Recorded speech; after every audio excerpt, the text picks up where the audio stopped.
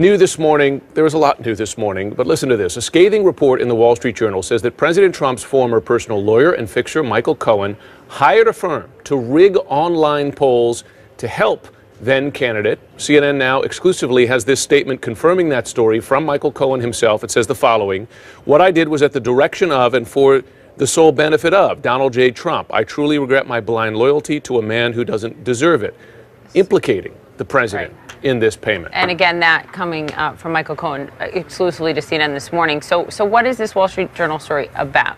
Well, Cohen allegedly gave the owner of a pretty small tech company thousands of dollars in cash in a Walmart bag when he came to Trump Tower as payment for writing online scripts to help Trump score better in polls, rigging online polls to the benefit of the president. With us now is MJ Lee, CNN national political correspondent. Anything here illegal?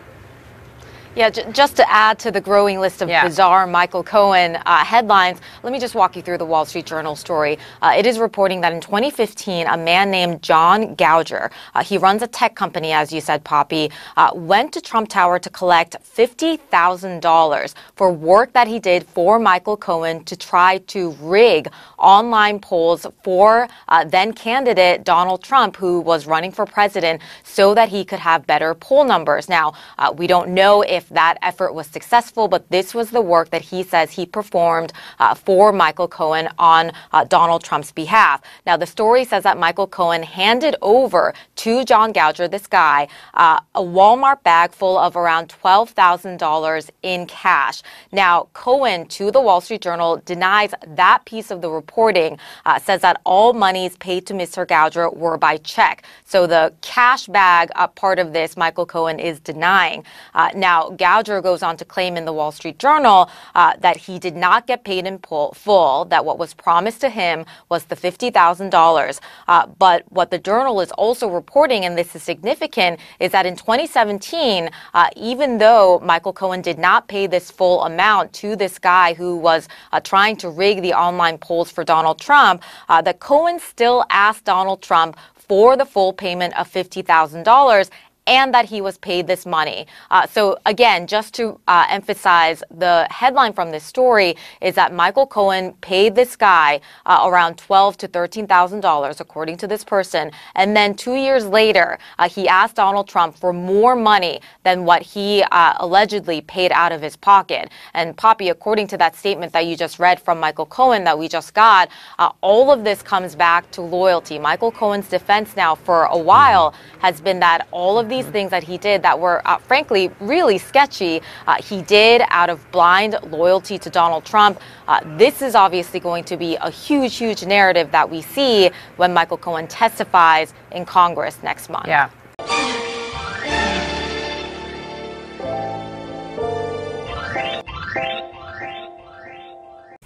Wow, so pretty damning stuff right there from CNN. This could be what takes down Trump if he's found to have done this illegally and whatnot. Welcome to Andrew Says. I wouldn't lie to you except for maybe this once. So Michael Cohen is saying this: "What I did was at the direction of and for the sole benefit of Donald J. Trump." You know it's serious when they say Donald J., right?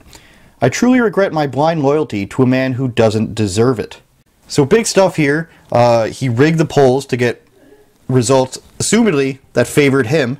It's pretty outrageous that you would do that, and a person who says they're so squeaky clean, they haven't done anything wrong, they're directing people, you know, to rig the polls, fool the public into thinking they're more popular so they'll get more votes. So I'm pretty, I don't know if the word's disgusted, annoyed, outraged, or just find it hilarious. And the reason is because the headlines didn't talk about the actual polls at all. They just relied on people not looking into it at all. You'll notice in that CNN piece I just showed you that they didn't say what the polls were or when they were from. So what we're used to seeing is polls like this, 78 to 21 for Hillary.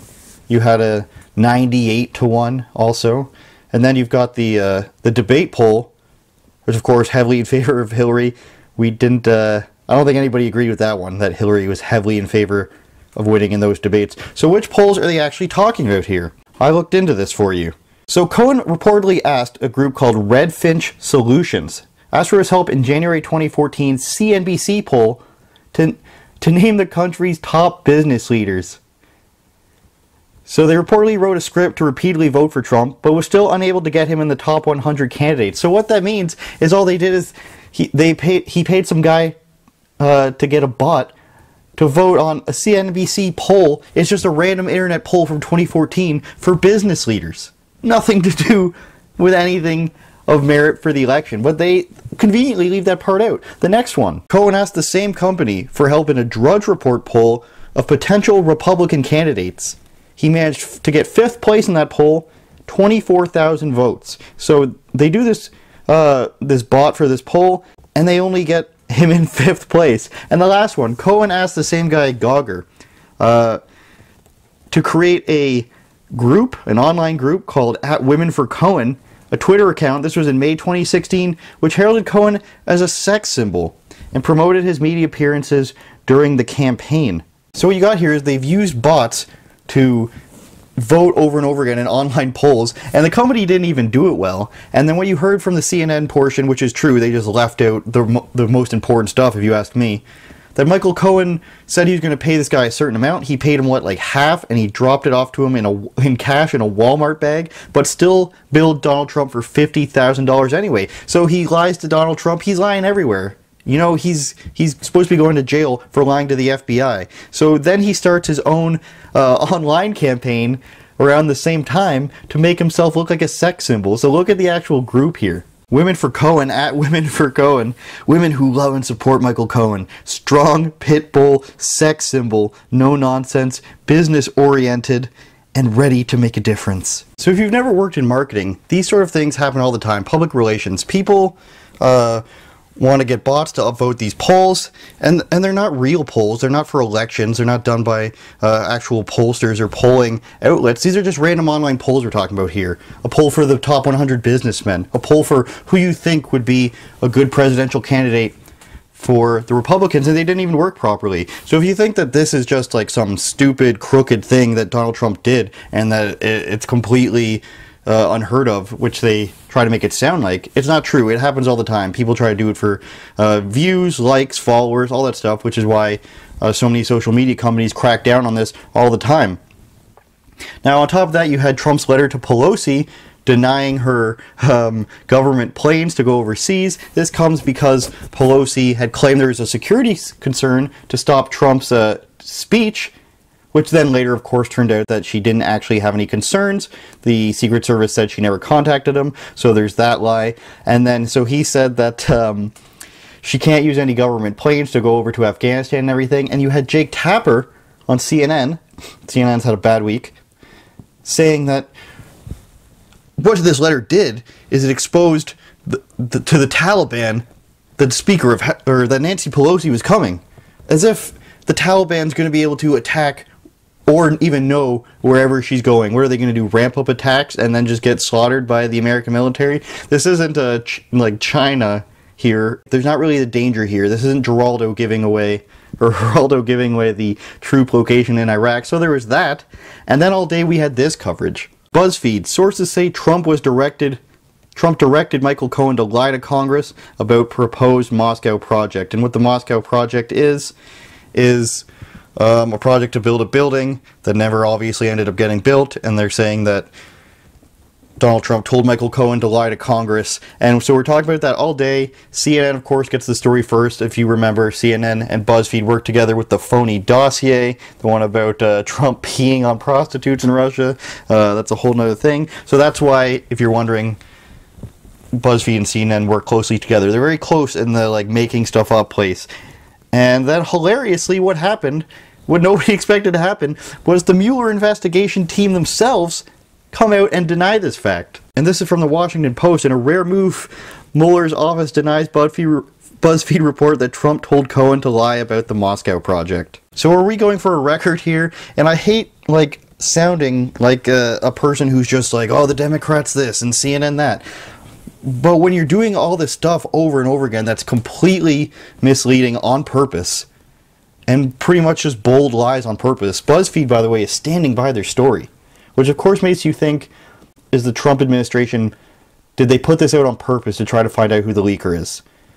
Because obviously what you do in that situation is you put out certain sets of information to different people that are kind of unique in a certain way, so that way if the information gets out, you can tell exactly who did it. So if that was a fake leak, then they probably know exactly who did it. And people are always asking me about the news because they know at this point it's hard to hide what I'm doing for a living. It's hard to explain to people why people would do this, and it's hard for people to believe that things can be such obvious misrepresentations and lies. Like, look at this, one of the top tweets I found on this headline. This was one of the top tweets for them saying that Trump rigged the polls. This explains why Trump always bragged about his polling numbers and continues to do so. He's proud of what he paid for. The entire lot of them are treasonous. From the beginning, continues to go this very day. Hashtag indict and convict. First of all, Kimmy B, you can't put an ampersand in a hashtag. It's not going to work. So, fail on Twitter 101. So like I said in here, the first poll was business leaders in America, blah, blah, the Drudge polls. Please look actually into things before freaking out. People aren't doing that. They just see this and they freak out. The polls had nothing to do with the presidential election. He wasn't going on stage saying, look at my poll numbers from 2014 CNBC poll of top 100 business leaders in America, because I didn't even make it. Or look at this other poll for top 5 candidates for Republicans. I came in 5th. Like, it doesn't make any sense, and it is hard to explain to people that things are this easily proven false, because you gotta be like, why are these people putting it out there if it's so obviously false? And the fact that there is some sort of sinister aspect to it when you are purposely putting this stuff out there. So what will this do? I think maybe that they'll come out and say who the leaker was. Or is it better to keep it your cards close to your chest in that feeling, and just keep that person, you know, in the loop and hooked on, and then purposely, I don't know, feed them more bad information. Basically, keep an eye on the shark that's in your waters. And I don't like being the guy who's just like, the mainstream media is the fakest move, or fakest news ever, and the Democrats. But like, how can you avoid? This is information, this is something I see, and I was like, people need to know about this. Thanks for watching. Check out the links in the description to read for yourself. And remember, I wouldn't lie to you. Except for maybe this once.